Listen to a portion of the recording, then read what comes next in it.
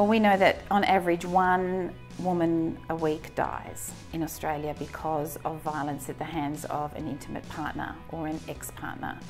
So at the moment we're up to, I think, sadly, about 39 women have already died this year. And 2/3 of women who are subjected to family violence work.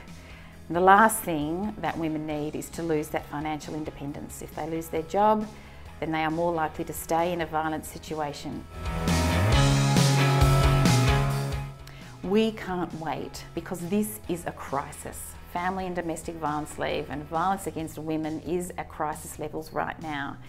And giving women access to family and domestic violence leave means that straight away they will be able to go to court to get AVO orders. They will be able to get their children and their families out of a violent situation, that they can tend to all those things like changing schools and attending appointments with lawyers, etc., if they actually have that leave.